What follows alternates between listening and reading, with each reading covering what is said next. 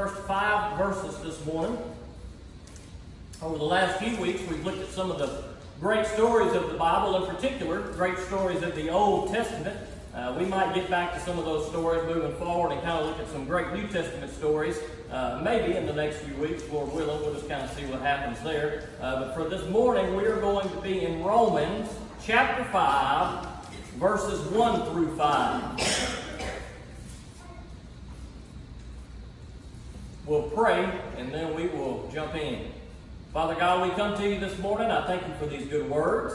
I pray that they would be a blessing to us, God. I pray that you would be glorified in everything that we read and every word that comes from my mouth today, God. I pray that you would open our ears and open our hearts to hear from you this morning.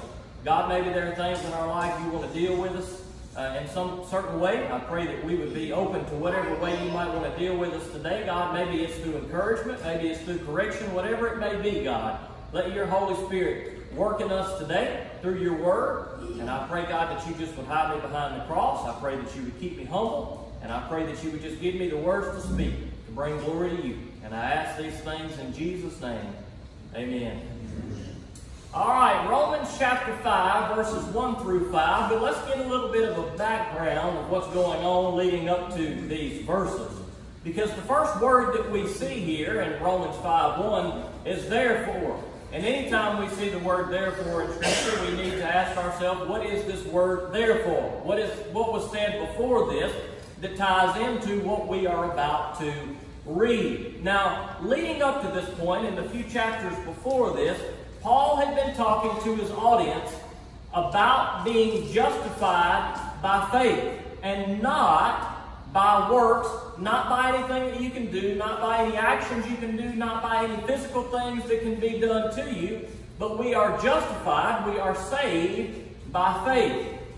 Now, the big problem when Jesus was on the scene and he was ministering and going around and preaching and teaching the word and healing people is that there was a large group of people in Jesus' ministry who did not listen to what he said because they were more concerned about following the letter of the law. Now, when we read about the law in the Old Testament, we're talking about the law of Moses that God had given to Moses and the Israelites as they were on their way out of Egypt into the Promised Land. And there was lots of laws. We are probably familiar with the 10 Commandments, maybe more than some of the other laws, but there were hundreds of laws, over 600 laws.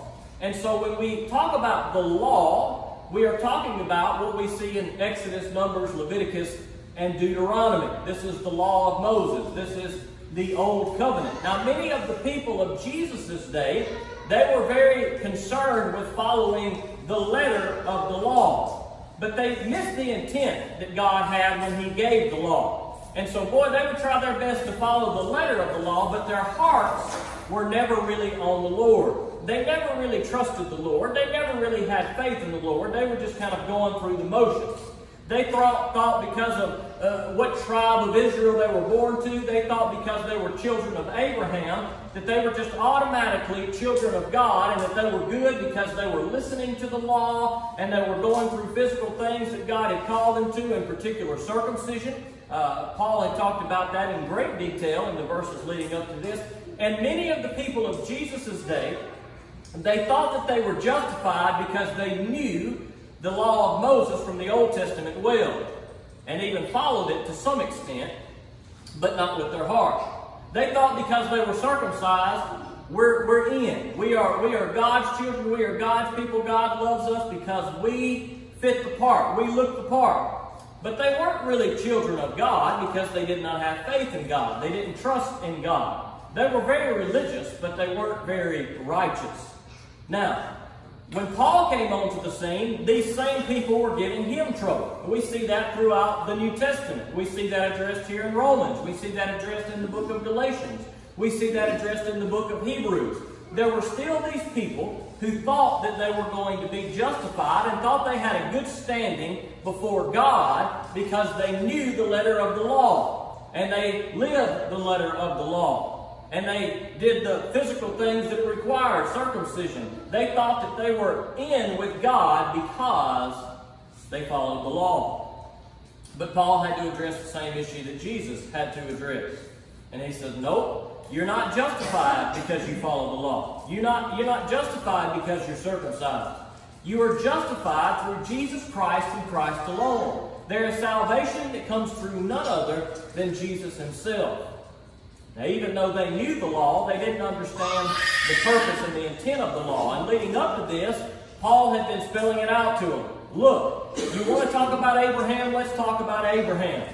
In the Old Testament, it says that Abraham had faith in God. He believed what God told him when God made the promise to him and said, look, it's through you that I'm going to bless all nations. And it said Abraham believed God. He had faith in what God said. And the Scripture says it was credited to him for righteousness. So Paul says, look, you want to talk about Abraham, you want to talk about justification. Well, how was Abraham justified? He was justified by his faith. Because when Abraham was justified and declared righteous before God, it was before the law was ever even onto the scene. It was before circumcision ever even came. And Paul said, look, Abraham was justified not because he was circumcised, not because he followed the law, but he was justified because he had faith in God. He was made righteous because he had faith in what God had told him.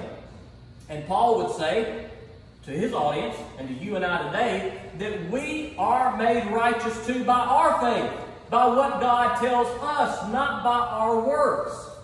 Now, what does God tell us? God tells us to follow his Son, to listen to his Son. God said, this is my beloved Son, listen to him. God tells us what to do. He says in the Old Testament, I'm going to send one. Through the prophets, I'm sending Messiah. And then Jesus Christ came onto the scene. He was the Messiah. He was the one that God sent. And God's holy word says that we are to put our faith in Jesus Christ and that we will be made righteous through Jesus Christ. Not through the law, not through our works, not through anything physical that we do to ourselves, but only by putting faith in Jesus Christ. Paul told the people of his audience here, he said, look, Abraham was justified by faith, and so will you be justified by faith. Now, in light of all of this, that's kind of a big introduction to what we're talking about, but in light of all that Paul has said up to this point, he says in Romans chapter 5, verse 1, therefore, since we have been declared righteous by faith, we have peace with God through our Lord Jesus Christ. Now, when we accept that Jesus Christ is the Son of God, the Savior of the world, who gave his life for us, who was nailed to a cross, who willingly gave his life for us, whose blood was shed so that we could be forgiven, the one who was raised 3 days later and is not dead but is alive, when we put our faith in Jesus Christ as the one and only Savior, the only one who can forgive our sins, when we trust in his works other than our own, we have put faith in him. And Paul says, therefore, if you have done that, you have been declared righteous. I don't know everybody's heart in here this morning, but I can tell you one thing for sure. If you have not put your faith in Jesus Christ this morning, you have not been declared righteous. Now, we may fall into the same trap sometimes as the audience that Jesus was preaching and teaching to, and the audience that Paul was preaching and teaching to. And sometimes we may be tempted to think that it's because of our goodness and our works and our actions that we have earned favor with God, that God looks upon us and says, boy, he or she did such a good job. I love them more because of it. Now, God does love us when we do good and we're obedient to him. Don't get me wrong. He is pleased when we do good what he tells us to do when we're obedient to him. But we are not saved by our works. We do works because we are saved. We are saved by our faith in Jesus Christ and Christ alone. Therefore, if we have put our faith in Jesus Christ, Paul says that we have been made righteous. We have been declared righteous. And not only that, he says we have peace with God. It's through Jesus Christ that we have peace with God. Now, later on in this chapter, in verse 10, Paul says that we were enemies of God. That apart from Jesus Christ, we are enemies of God. Now, think about that for a second. We might not like to think about ourselves as being an enemy of God, We might like to think, well, I'm not that bad. Surely the really bad people are the enemies of God. But Paul says, look, while we were still enemies of God, Christ died for us. Why were we enemies with God? We were enemies with God because of our sin. And sin is against God. And when we choose sin over Jesus Christ, then we are enemies of God because sin is God's enemy. But through Jesus Christ, we can be delivered of our sins. Through Jesus Christ, we can be made righteous. Through Jesus Christ, we go from being enemies of God to being friends of God. In James chapter 2, verse 23, when he's talking about Abraham in the Old Testament, it said Abraham believed with faith and it was credited to him for righteousness, and he became a friend of God. That's what a relationship with Jesus Christ does. Apart from Jesus Christ, if you haven't put your faith in Him today, and you're living in your sin, and your sin looks better to you than God, then guess what? You're an enemy of God because you have chosen sin over Jesus Christ. You have chosen to sin other than receive the salvation and forgiveness that God wants to give you.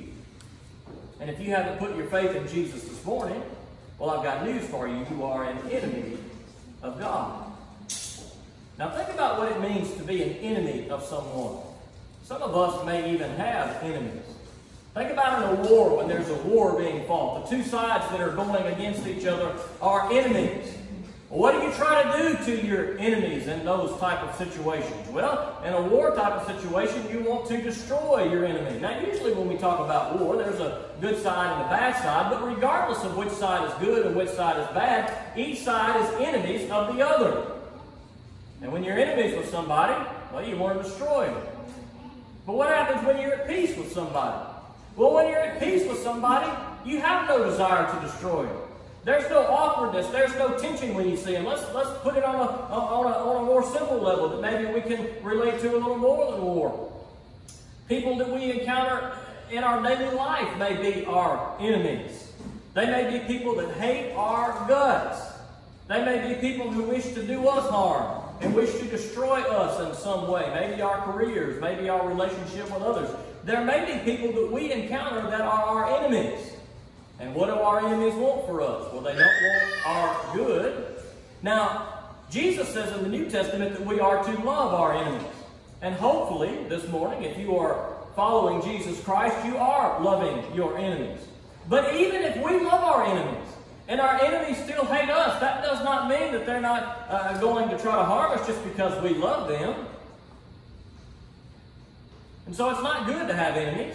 We don't want to have enemies. Sometimes we can't help it. Sometimes we do everything we can to love people and they still hate us. And that's on them if we're following Jesus Christ and we're loving them to the best of our ability. But I would venture to say that probably none of us want enemies. We don't want to see those people that are our enemies, the ones that hate us. Boy, it's awkward even to walk by them in the grocery store. Because we know they hate us. We know they want to harm us. None of us want to be enemies of anybody. And when we talk about the war illustration, guess what? There's always going to be one side in a war that's going to win. And for those who are enemies of God, those who choose to live in sinfulness instead of put their faith in Jesus Christ, well, guess what? One day God is going to deal with His enemies. Those who have not put their faith in Jesus Christ, one day are going to be dealt with by God. There is no escaping it. Now, I don't know about you guys, but being an enemy of God does not sound like a very good thing. The Almighty Creator of heaven and earth, the one who has made all things, the one who is in control of all things, that one day we will stand before Him. I don't know about you, but I don't want to stand before Him as an enemy of His. But praise the Lord, we can be delivered from our sinfulness. We don't have to choose the side of sin. We can choose Jesus Christ. And we can become a friend of God. And Paul says, since we have been declared righteous by faith through Jesus Christ, we are at peace with God. Praise the Lord for that. Isn't that good that when we put our faith in Jesus Christ, we can be called friends and not enemies? That when we follow Jesus Christ, we can be at peace with God? Now, peace is a good thing. We all like peace. It's good when you feel a peace come over you, when there's a stressful situation that's going on and you feel at peace. To know that one day you're going to stand before God, and in Jesus Christ you'll be at peace with God, not just while you're on this earth, but for all of eternity you'll be in the peace of God. There will be no tension. There will be no heartache, no sorrow, no pain. There will be nothing but just peace that comes only through God. Now, I don't know about you, but that sounds like a good thing to me, to be at peace with God. I hope that none of you here today are enemies with God. But if you are enemies with God, I want to tell you that you don't have to continue to be God's enemy, that you can put your faith in the one that He sent, in Jesus Christ, the Savior of the world, and you can become His friend, and you can be at peace with God. And it is a peace that surpasses all understanding. It is a peace that is really undescribable. It is a peace that we see in Christians. In the deepest and darkest and most difficult situations, oftentimes you see Christians that are at peace. How can they be at such peace? It's hard for people to understand if they haven't put their faith in Jesus Christ. They can be at such peace because they are friends with God, because they have experienced the peace of God, and the peace of God has come upon them, and it surpasses anything that we can even understand, anything that we can really grasp. And Paul says, look, when we are made righteous through Jesus Christ, we are at peace with God. Verse 2, he says, we have also obtained access through Him by faith into this grace which we stand, and we rejoice in the hope of the glory of God. Now, not only do we get to be in the peace with God when we accept Jesus Christ, but we also, Paul says, through our faith in Jesus Christ, receive God's grace. Now, I don't know about you, but just being in the very peace of God would be enough for me. Just knowing that I am loved by God, and that I love God, and that I'm not an enemy of God, that I'm just a friend of God, even if nothing else ever happened, just being in the peace of God would be a glorious thing. It would be a wonderful thing. But not only are we in the peace of God when we follow Jesus Christ, but Paul says, look, we also receive grace when we follow Jesus Christ. Now, if we think of peace, we make a think of peace similar to mercy. That is, God is merciful to us. When we come to Jesus Christ, God doesn't give us what we deserve. Now, we deserve punishment for our sinfulness. We deserve horrible things for our sinfulness because our sinfulness is horrible. But all the things that we deserve, Jesus Christ took for us on our behalf, and He gave us life on the cross. And so when we come to Him, we don't get what we deserve. We get mercy. We get peace. But not only do we get that peace and mercy, but we also, Paul says, get grace. That is, we get more than we deserve. We get blessings that we cannot even imagine, that we cannot even comprehend. That's what grace is. He gives us what we don't deserve. He lavishes blessings on us that are far more than we ever deserve. But He does it because we love Him and we put our faith in Jesus Christ. So not only are we at peace with God, but we also receive the grace of God that comes through Jesus Christ. And Paul says, and we rejoice in the hope of the glory of God. So we have reason to rejoice, right? We have reason to rejoice if we've put our faith in Jesus Christ because we've experienced that peace of God. We've experienced that grace of God. And Paul says, and we rejoice in the hope of the glory of God. Now, what is the glory of God? Well, that's kind of a hard one maybe to explain. Maybe a hard one to kind of understand. What is the glory of God? We see the glory of God mentioned to us several times throughout Scripture.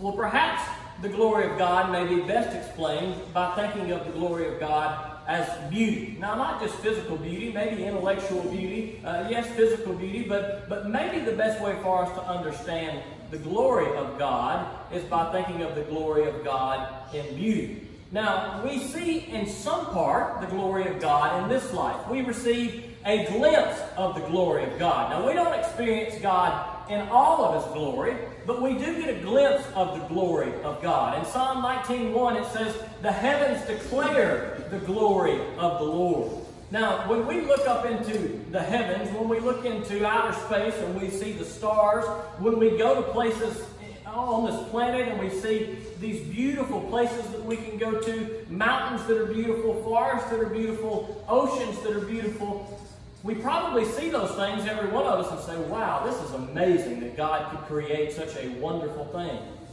And I believe that when we see those things, I believe that we are seeing a glimpse of the glory of God, a glimpse of just how great God is. Now, we see a lot of bad things in this world, of course, but we see a lot of beautiful things that God has created, that God has done. And in the beginning of the book of Romans in chapter 1, Paul even says, look, we are without excuse because we can all look around at nature and creation and see what God has done. And we are without excuse because we can see the greatness of God. Now, he doesn't use the word glory when he's talking in that passage, but I believe that maybe that's what he has in mind. When he's talking about when we see these things all around us, we are seeing a glimpse, just a little glimpse of the glory of God and how magnificent he is. Now, not only do we see it in the physical things that we see in this world, but I think we also see it in humanity. We see a love in humanity. Now, I know that you might be saying, well, you haven't watched the news lately. I know that we see a lot of bad stuff on the news. But listen, there are a lot of good people in this world. A lot of people who love and care for other people. A lot of people who have a desire to help those in need. And even people who are not Christians sometimes have those desires. Why? Because we are all made in the image of God. And the beauty that comes through people loving one another and helping one another, I believe that's just a little bit of a glimpse of God's glory. Just a little bit of a glimpse of this goodness, this desire that's in us, these wretched human beings that we are, that we still have the desire to do good for other people and to help other people and to be there for other people. I believe that that in and of itself is just a small glimpse of the glory of God. I see, I said a while ago, intellectually I think we can see the glory of God. I look at people sometimes and they are so smart. I look at inventions that people make, and it's unbelievable to me the things that people can do. That God has put a brain in our head that people can come up with the things that they can come up with. Wow, what an amazing things. And I see technology and I see these great achievements and buildings and things like that people have made. And I think, boy, people have to be smart to come up with those things. What an amazing brain that God has put in our head that we can come up with such things. Now, all of these things, whether it be creation around us, whether it be our own intellect that God has given us, whether it be love that we show for other humanity, all of those things come from God. We don't have any of those things on our own. We're not responsible for any of those things. All of those things come from God. And they show us just a little bit of a glimpse, I believe, of the glory of God and how great He is. And one day we will see the glory of God in its fullest. And we hope, Paul says. He says, we rejoice in the hope of the glory of God. Because we've seen a glimpse of it here. When we put our faith in Jesus Christ, we've seen just a glimpse of what the glory of God is. And so we rejoice in the hope for the day that we get to see the glory of God in its fullest. Now, I don't know about you guys. There are people in this world that I love, and there are things in this world that I like to do, but they are going to pale in comparison to what it's going to be like to be in the presence of God. We turn on the news and we see bad, horrible things that have happened in this world as long as it's been here and will continue to happen until Jesus Christ returns. And we hope for a better day. We hope for a day when we won't just see a smidgen of the good of God, of the glory of God, but for a day that we will be with God and we will see God in all of His glory. And that's what we as Christians should hope for. That's the hope that we should be rejoicing in, the hope that we see the glory of God in its fullest. In 1 Corinthians chapter 13, Paul says, look, now I see kind of dimly, but one day I'm going to see clearly. Right now we see just a little bit of what God's glory is, just a little bit of what God's goodness is, just a little bit of who God is. But one day we're going to see clearly God in all of His glory. In Exodus chapter 33, as Moses was leading the Israelites out of Egypt and into the promised land, God was with them along the way, and He was guiding them along the way, and they had made some tents. They had made a camp there, and Moses went out from the camp, and he had pitched up a little tent. He had called it the tent of meeting, and God would descend on that tent, and He would speak with Moses. And it says in that text that God would speak with Moses face to face as a man speaks with his friend. Now, we see these things in the Old Testament. We see times where God speaks to people. We see occasions where God is with people. For instance, where God wrestles with Jacob. And Jacob is able to see God there. And we see other appearances in the Old Testament. Those are often referred to as theophanies, times that we see God take some human form. We see Jesus Christ as God, and we are able to see scriptures where lots of people look upon God in that way.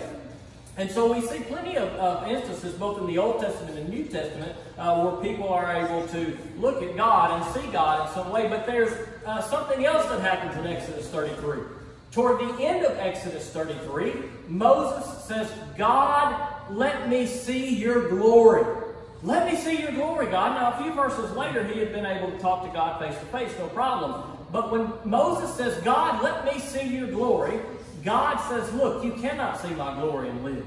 You can't do it. It's too great. My glory is too great for you. You can't see me. But God said, I'll tell you what I'll do. There's a rock here. I'll put you in the crease of this rock, and I'll put my hand over you, and I'll walk by you. And as I walk by you, I'll let you look at my back. I'll let you see just a glimpse of my glory. Now, Moses had seen God face to face, but he didn't see God in all of his glory. He had only seen a glimpse of God. And when God passed by Moses, and as we read later on in Exodus, as God was with Moses on the mountain, Moses' face began to glow. When he came down from the mountain, his face was glowing, and there was a veil that was placed over his face. And in 2 Corinthians chapter 3, Paul says, look, the veil was placed over the face of Moses so that the people could not see that his glory was fading away. Now Paul says, look, the Old Covenant, the Old Testament, what we saw in the law, it was fading away. It was just a glimpse of God's glory. But there's a new covenant in Jesus Christ that is not fading away, that is not making God's glory fade away, but is making God's glory be ever more present to us. We see it more and more. And if you put your faith in Jesus Christ, the more you walk with Him, the more you seek God in His Word, the more you are obedient to Him, the more you look around, probably the more you begin to appreciate and you begin to recognize God in His glory. But even still, it's just a glimpse.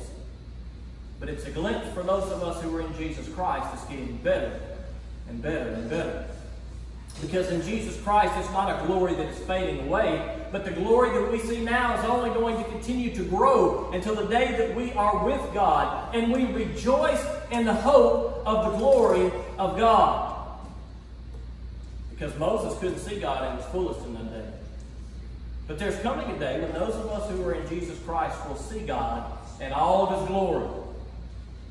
And we cannot even begin to comprehend what that is going to look like. I can't describe it to you. I don't know what it's going to be like. It's going to be like anything better than we can ever describe. What is God's glory going to be like? I don't know. But I guarantee you one thing, it's going to be magnificent. It's going to be infinitely better than anything that you have ever experienced in this life. And we rejoice, Paul says, we rejoice in the hope of the glory of God. I hope you're rejoicing in that hope today. I hope you have put your faith in Jesus Christ. I hope you see a glimpse of just how great God is through creation and in other people. But know that that's only a glimpse. That God is so much greater than anything that we've seen this far. When we see Him in all His glory, it's going to be the greatest thing we have ever seen. Verse 3. And not only that, but we also rejoice in our afflictions. Now that's a little tougher there, right? Boy, we talk about the peace of God. We talk about the grace of God. We talk about the glory of God. The hope that we have to one day leave this sinful old planet and be in a place where we are in God's glory. Boy, we can rejoice in that. We can rejoice in that. That's great. But Paul says, don't only rejoice in that. Rejoice in the hard times too. Rejoice in your affliction. Rejoice in your tribulation. Rejoice in your suffering. That's harder to do, right? We have hard times, serious things that happen to us. There are serious things that we go through. There are hard times that we experience in this world. There are times of great loss and great sickness. There are times of great stress. There are hard times in this world that we experience. There are real afflictions. There are real sufferings. There are real tribulations that we go through. Paul says, look, rejoice in those things. Don't only rejoice in the hope that is to come, but even rejoice in your afflictions. As bad as they may be, as bad as the suffering may be, Paul says also rejoice in that. He says a similar thing in Philippians chapter 4. He says, rejoice always, I say it again, rejoice. And in all things, through prayer and supplication, let your requests be made known to God. And the peace of God, which transcends all understanding, will be on you. Now, Paul knows what it's like to rejoice in good times and bad times. Read the New Testament. You'll see real quick that Paul had a lot of bad times. So when Paul is telling us to rejoice in hard times, this is someone who knows what he's talking about and someone who is doing what he is telling us to do.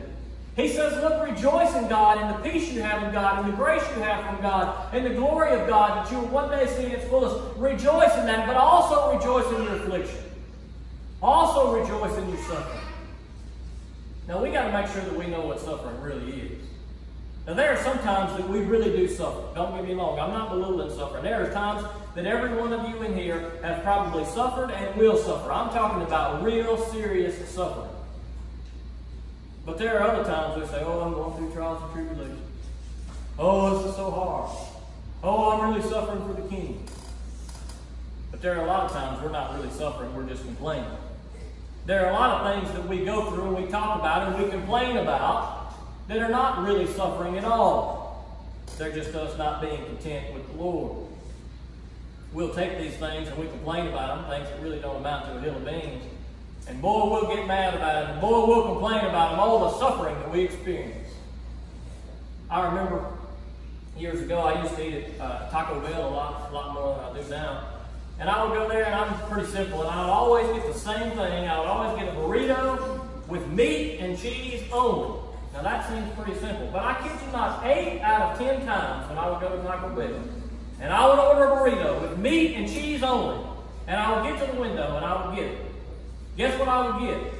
A burrito with beans and cheese only. I kid you not, and boy, I'd get so mad. I ordered this and they give me the wrong thing. And sometimes there are little things like that don't amount to a hill of beans, and boy, we get all worked out about it. We get all worked up. We get all excited. We get mad. We complain because we don't have this we want, or we can't go to this place we want, or we can't do this thing we want to do. And oh, we've got it so bad. Oh, we're suffering.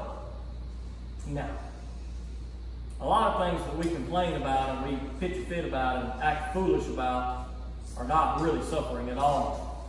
Now, there's real suffering that we experience, but we need to make sure we understand the distinction between the real suffering that we experience and just things that don't amount to anything.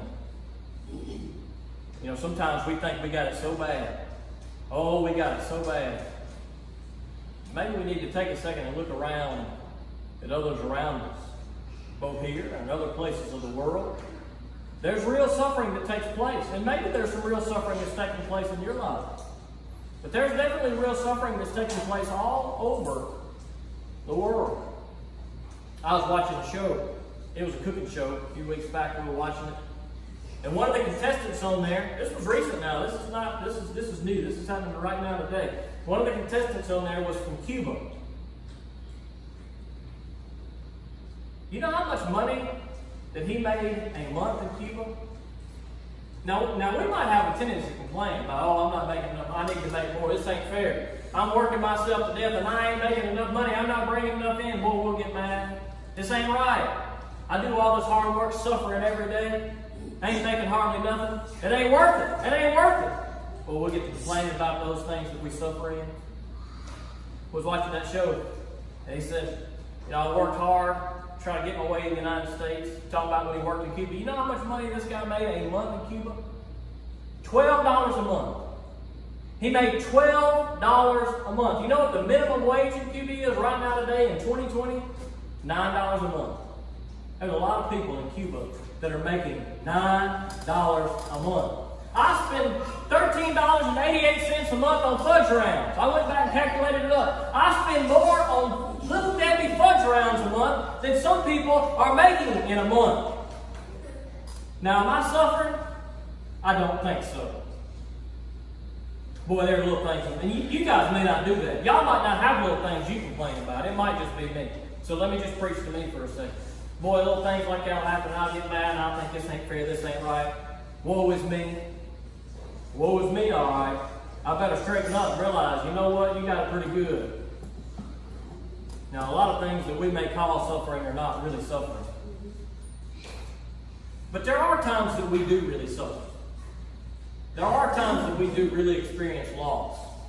And we really experience pain. And we really experience sickness. And we really experience heartache. And we really experience stress.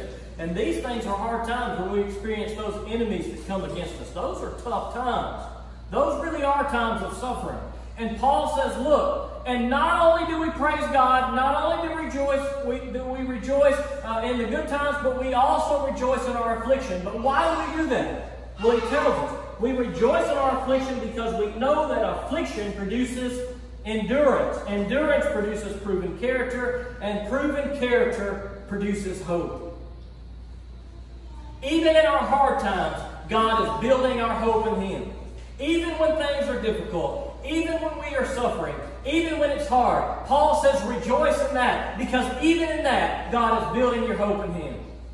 Because when you suffer, it produces endurance. Because when we suffer, what do? Hopefully we call out to God all the more. We pray to God. We seek His Word. We trust Him. And what does He do? He strengthens us.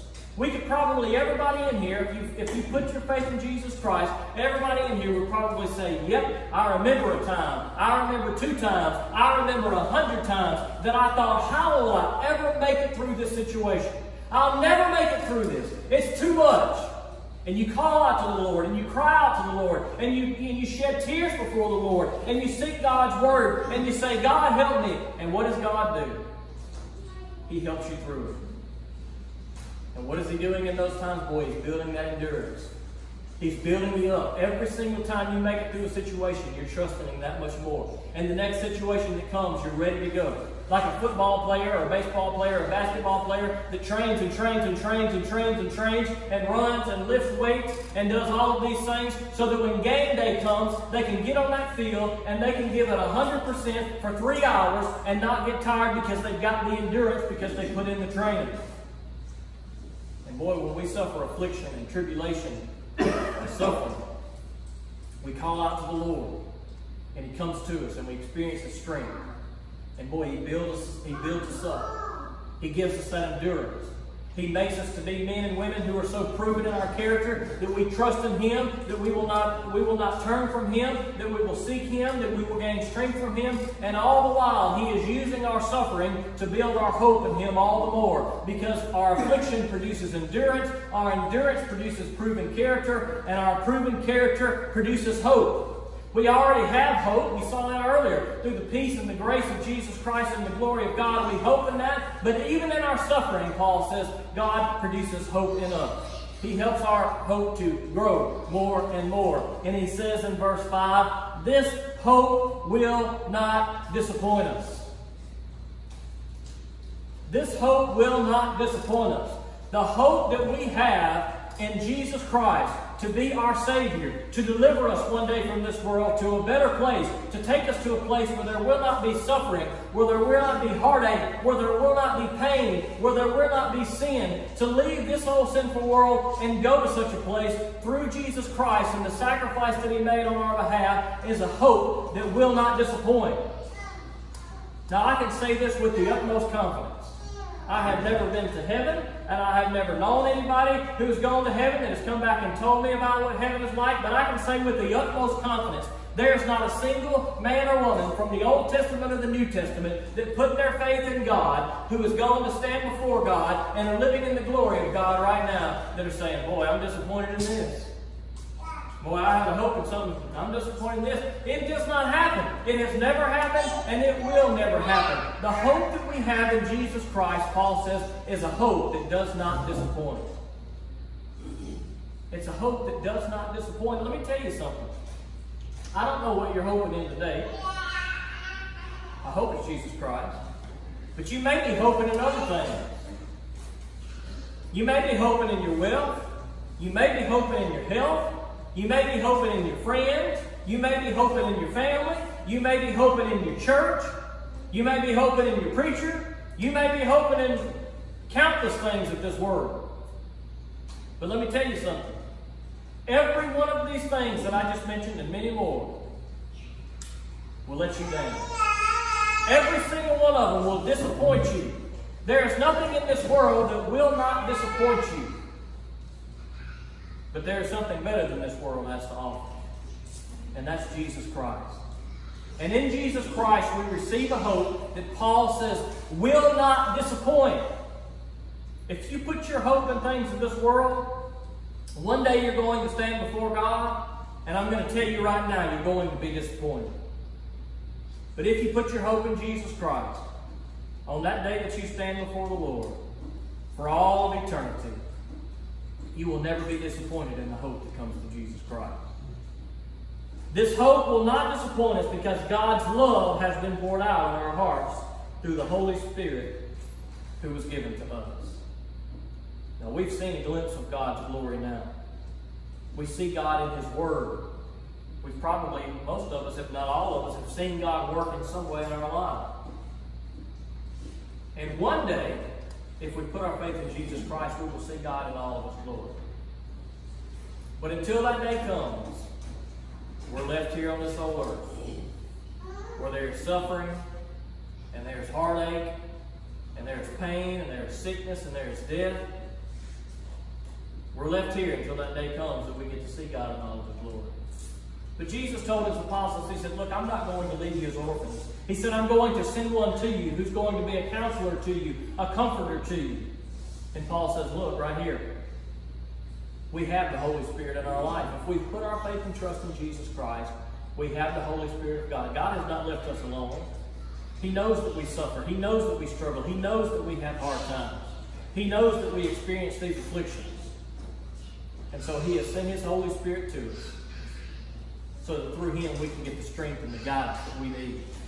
So that through His Word we can see the truth of God. We can see the truth of Jesus Christ. And we can rejoice in that. Now, I don't know what your hope is in today, but I hope it's in Jesus Christ. Because in Jesus Christ you will find peace with God. In Jesus Christ you will find the grace of God. And in Jesus Christ you will see the glory of God. Even if times are hard right now, rejoice in the Lord. Know that God is with you. Know that God has not abandoned you. Know that God has not left you, but God will strengthen you even in your most difficult times. Let your hope today be in Jesus Christ. Let your hope today be in the Lord. If your hope is not in Jesus Christ today, I hope you repent. I hope you acknowledge your sinfulness and you repent and say, Lord, forgive me for what I've done. Forgive me for putting my hope in my own abilities and my own wealth and my own health. But God, today I put my hope in your Son, Jesus Christ, and His life that was given for me on the cross. If you've never repented, if you've never put your faith in Jesus Christ, I hope today you'll do so. Let's pray. Father God, we come to you this morning. I thank you for these good words, and I pray that we would take them to heart. I pray that we would have our hope in you. God, I pray that we realize how great it is to be at peace with you, dear Lord. And we recognize the grace that you've given us and the blessings that you've given us, dear Lord. Help us not to be complainers. Yeah, God, there are things maybe that we want that we don't have, and things that we wish we could do, and places we wish we could go. And dear Lord, we want those things, but help us not to be complainers when we don't get them. Help us to be content, dear Lord. Help us to praise you for the blessings you do give us, God. Maybe you give us the ability to help others. Help us to do that. God, maybe there are some here today who are really in a serious time of trouble, that are really in some affliction, God. Maybe they're struggling. Maybe their stress is heavy upon them. God, maybe physically there are things going on that are causing them suffering and pain. God, maybe there's just some situation they're going through. God, there may be some real suffering in this room today, and I pray that you would help meet them in that suffering, God, that you would give them the strength to make it through it, that you would give them the endurance that comes through your word and through Jesus Christ, God, that they would seek you and that they would grow their hope in you all the more. God, I pray that if there's one that has not followed Jesus Christ this morning, they do so, that they would repent of their sinfulness, that they would put their faith in you.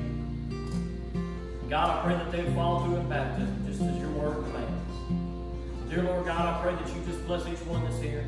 Let your word be a blessing to them, not just as we were here, but as we go into this world. Let us remember what your word says. And I thank you that we can come here. I thank you for being good to us.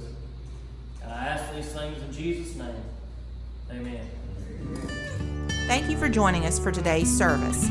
To learn more about Jesus, call or text Pastor Shan at 601-657-0180 or email him at shanvn@me.com. You can also visit us at www.enterprisebaptist.church or follow us on Facebook at facebook.com/EBCLiberty. We hope that you have been blessed by today's service.